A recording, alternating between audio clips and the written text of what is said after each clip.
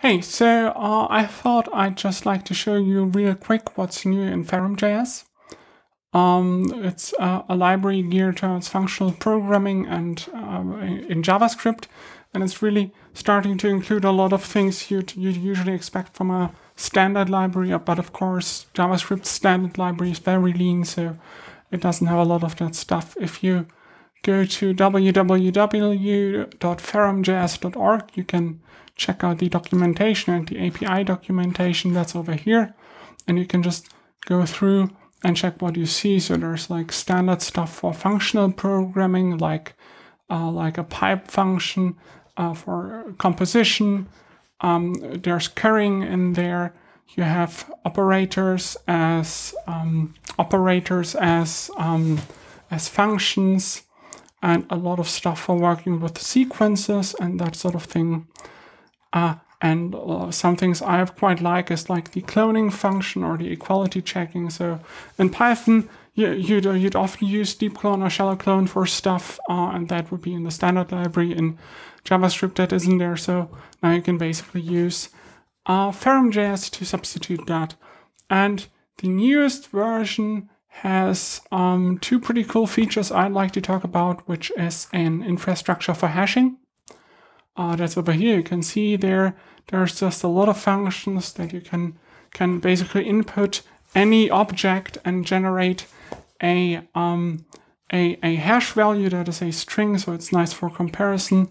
And then of course you have the hash set and the hash map types where I can actually store these objects.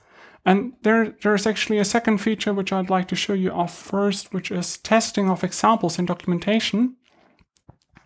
So that is just, no, I don't want to update later maybe. That is just a little new feature, a little new companion library. There's like, if you go through the documentation, you can see there's a lot of examples.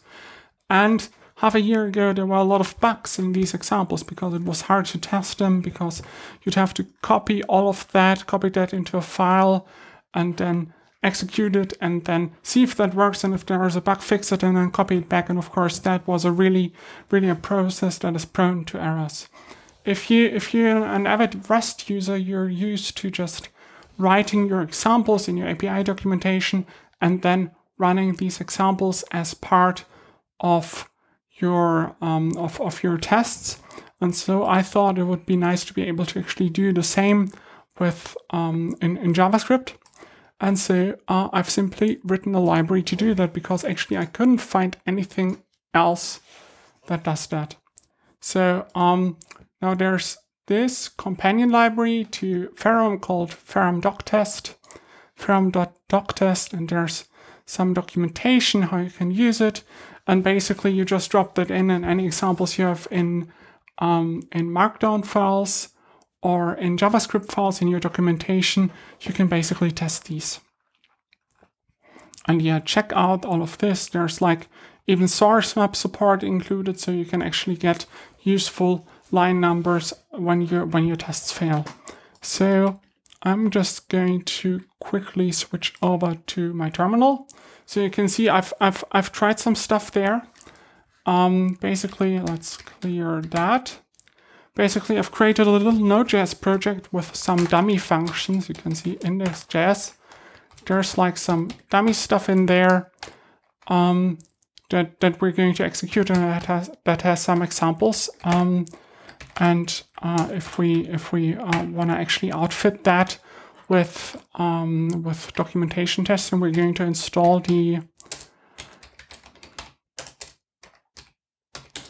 Ferrum.doctest, and we're going to install Mocha, and just run that, and it's going to install the two packages. Mocha is like the testing framework you'd use for your normal tests, and then Ferrum.doctest is actually set up so it can extract the tests from your documentation, from your Markdown files, and supply them to whatever testing framework you're using.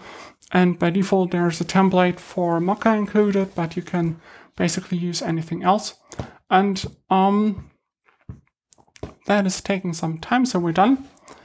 And now basically what I'm going to do is I'm going to go into the documentation here, and copy that command line, you can see there's an index.js file and there's a readme.js, and we want a readme.md. We want to test both of those.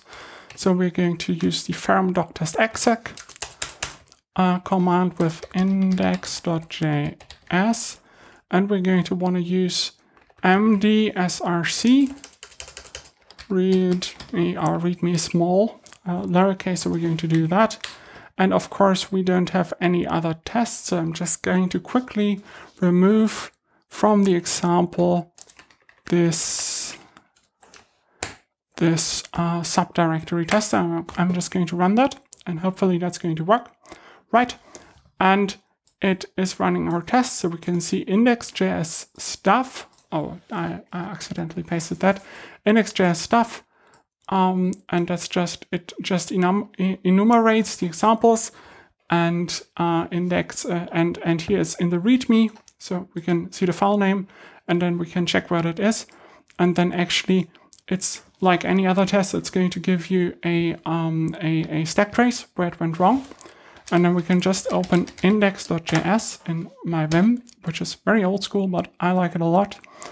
I'm just going to quickly activate enumeration, and we can just see here there's this bogus assert, and instead we're just going to fix this problem, call our our stuff function. I'm just going to use that. I'm going to run the tests, and you can see now the tests are of course working. Of course, in normal tests you wouldn't really use console.log because it creates these ugly printouts, but you can see now the tests are working perfectly. And then if you actually check here, so it even makes sure that you can use the name of the package, which normally wouldn't really be possible because normally you'd have to use a relative import in Mocha because there's no such package available, but doctest handles all of that stuff, creates temporary files, so you can very easily execute your tests. And of course, if you check here, that's just really a simple command line invocation. So you supply the files you wanna extract the examples from, and then the shell command that you want to supply them to, and the location of the file is stored in the doctest file environment variable. And right, so you can just really supply it to anything, and yeah, you can supply it to anything. And if we use -h, like anything, it will just show us the help. So here you can specify how it should include the package JSON, because of course you want to include the name of the package, so you can actually import it directly instead of with a relative import, and then you can specify a template. And then if you want to use that inside your package JSON, see, so I've already added that, so I could just paste it here into my scripts, but that's already there and that looks all right. So I can just use npm run test. So, and that works, and that just includes the test like you normally would. And a nice effect from this is actually that if you would include, so since we can just add our normal test here, we can now create a test file. Let me just quickly do that. Test. Just going to create a directory. Very dummy names here. And then in here you can actually go stuff, I think it was.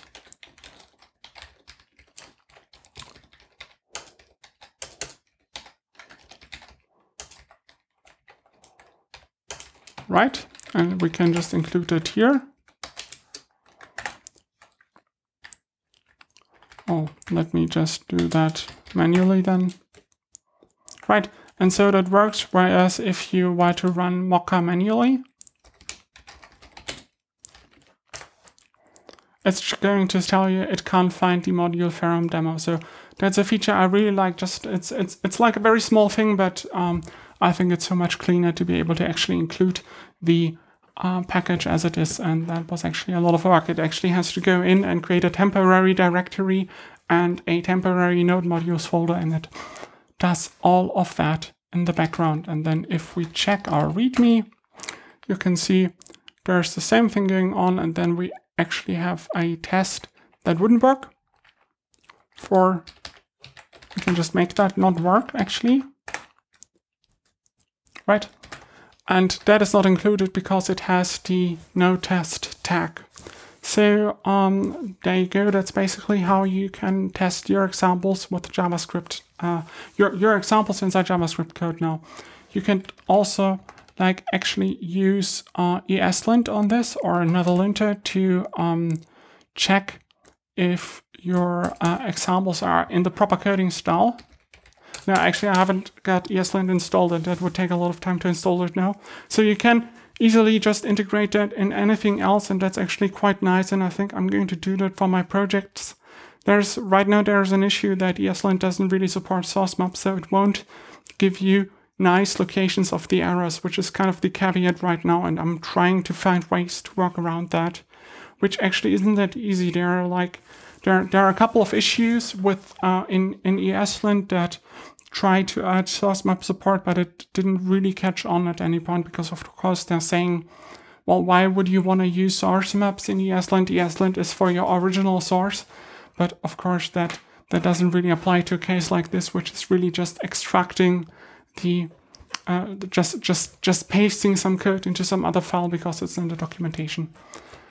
So then let's check out the second big feature I wanted to talk about, which are hash maps and hashing. So this new version of Ferrum basically adds the hashable trait and the hasher trait. So you can, if we could click in here, yes, we can click here. Ferrum introduces this concept of traits, which are very similar to what you'd call traits in Rust. They're similar to what you'd call traits in Rust. They're basically add support for runtime polymorphism. So you can actually say, okay, this is how an array needs to be hashed, this is how an object needs to be hashed, this is how a string needs to be hashed, and so on. So you can decide it for each type. And the advantage there is really that if there's a new third-party type that you need to add support for, you can just easily do that. And if there's a library, they can actually implement these traits for themselves, which is a lot more flexible than the old approach, where the library you're writing would have to include all of the implementations for all possible types up front. And so there's the object hash library, which of course already in the past has had a great infrastructure for object hashing, but it suffered from that problem. So if you'd have a third-party class, you could use the built-in support for arbitrary types. But then if that didn't really do what you needed for your particular class, because maybe it has some special behavior, you couldn't specify that, or it would be very difficult. And that is basically what Ferrum remedies. And now using this infrastructure, it's very easy to add new traits like, for instance, hashing. And internally, hashing really just works. It recursively, like we can actually go into the source and look at that. So, of course, there's a lot of stuff.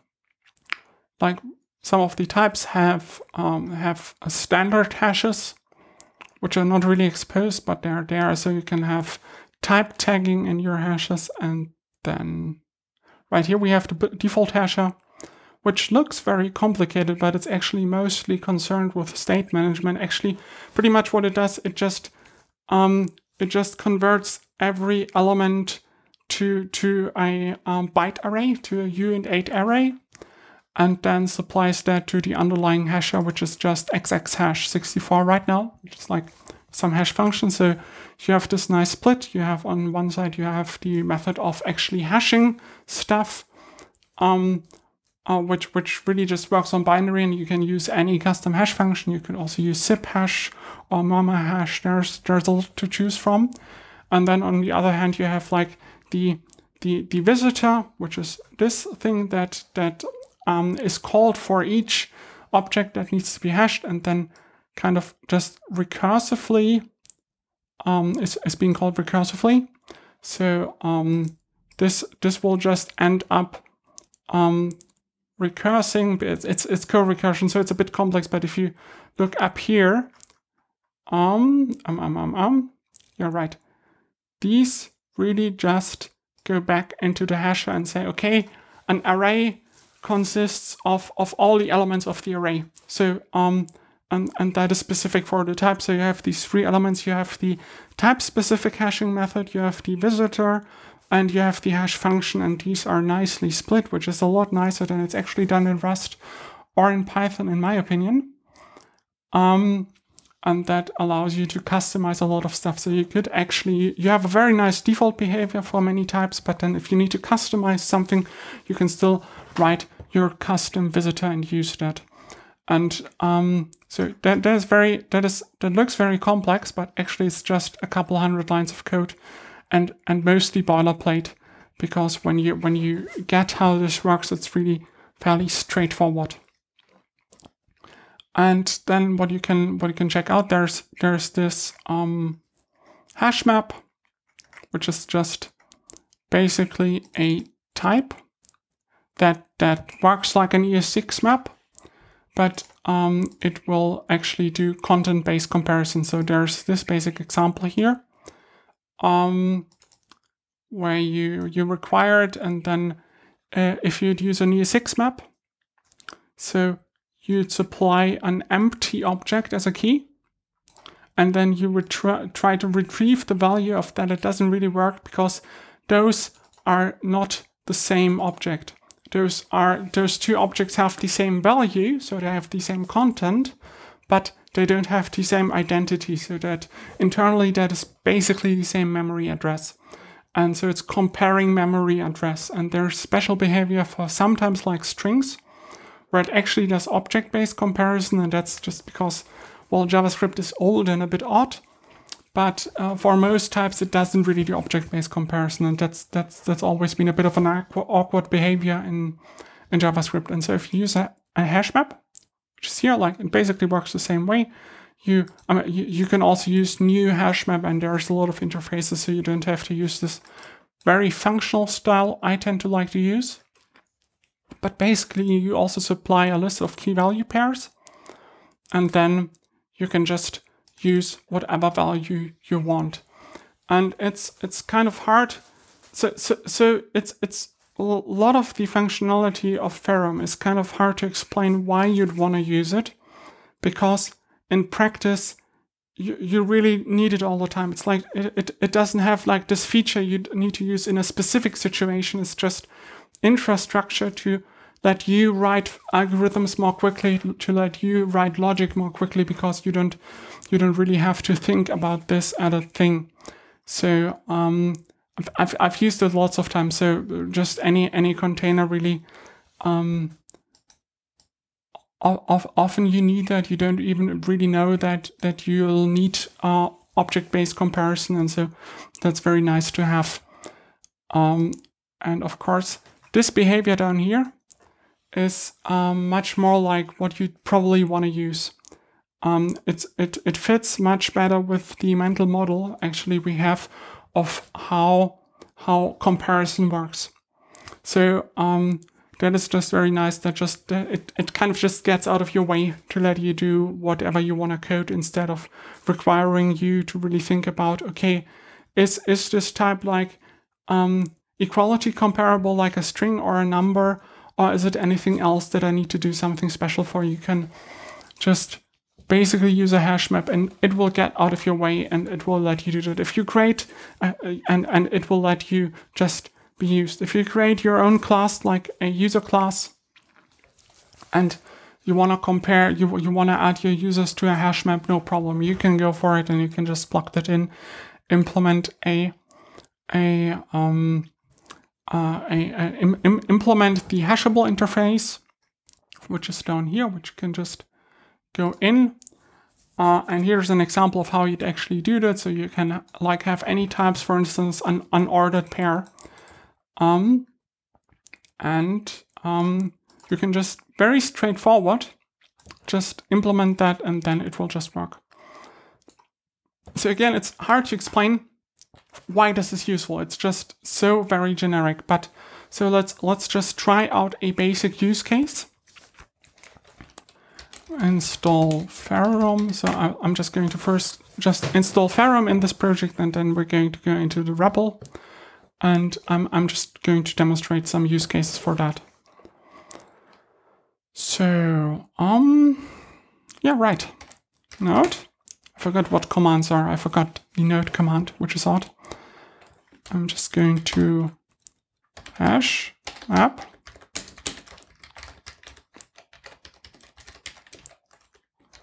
I'm just going to pull in my hash map constructor. Oh, that didn't work. Why didn't that work? Oh, it's a hash map. It has to be a hash map, right? And it wants me to supply an empty array. So this is basically how you use it. You can also use other ways. You can also use the normal hash map constructor, new hash map, which works. Or what I'd like to use is actually something more functional, like what you'd use in Rust. Hashmap.new, so it provides these sorts of functions for more convenient construction, and you can actually carry those functions. So there's a lot of advanced things you can do with those. Again, one of those very small things, but it just gets out of your way, really. So let's construct. Actually, let's yeah. Let's just create a hash map. So, and we can just do set and supply an empty object, 42. And so it will just print you that, and it will tell you an empty array, an empty object maps to 42. And then we can just use get an empty object, and it will just return 42. It works for really anything.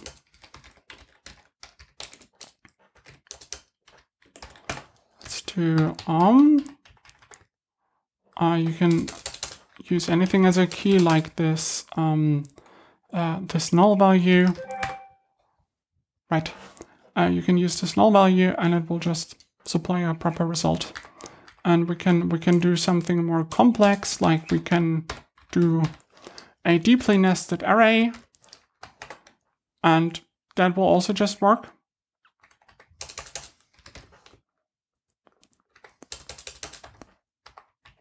And we can like do a tuple. My number is 13, and we're going to go for 13. Oh, I did something wrong, right? Of course. And I need to use the set function. So it will just print it out like you would expect, like my number is 13. And then when you want to extract that value again, nope, let's not do that. It will just give you out that value, and you can have a more you can change that number. So, and you have 14, and it will give you the correct value. And you basically can extend it to anything. So the example here with that is like showing off using a tuple, but you could also have objects as keys, as I did before. You can have you can nest your hash map, so you can have a multi-dimensional hash map. You can have E6 maps. Really, there's no limiting what you can do there. just implement that hasher interface. And if you really need, so Ferrum by default doesn't really let you do fuzzy stuff. So if there's a type it doesn't know about, it will just complain and tell you, please implement the interface for that, which is a deliberate choice, because that just tends to make your code a lot more reliable. If it doesn't know how to hash a type, it will just tell me how to do that. But there actually is a way to get around that. So because Ferrum is so flexible, and what it can do, you can basically implement a hasher that just defers to object hash, and so this is actually very powerful. So it will basically recursively use object hash here whenever there is no whenever there's no way to hash an object. So it will just use that as a fallback. And then actually, if that's like a complex object, like a structure, and that actually results in hashing a type that Ferrum supports again, it will go back, and that is what this replacer is for. And so that's just to show off that that you can really do a lot of advanced stuff with that. And then you can, of course, actually, yeah, you can basically you can supply that new hasher to your hash map. So let me see if I can see where this is. Right. So you can pretty much customize what sort of hasher your hash set or hash map is supposed to use, and then you can do this complex stuff. Up here is another example of how you can actually create a hasher that treats undefined and null as the same value. So this will just do the same thing as usual, but it will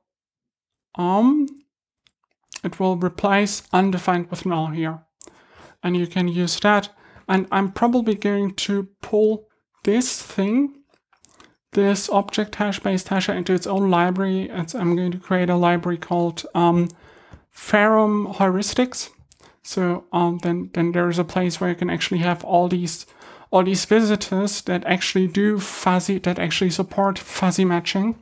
So you can actually have your equality checking strict and well defined if you want it. But if you just want heuristics and just want to get some work done, you can use the heuristic version, and that will probably mostly just work. And then I personally think it's going to probably lead to some odd errors and not as reliable code, but of course for a lot of projects that is okay. Right.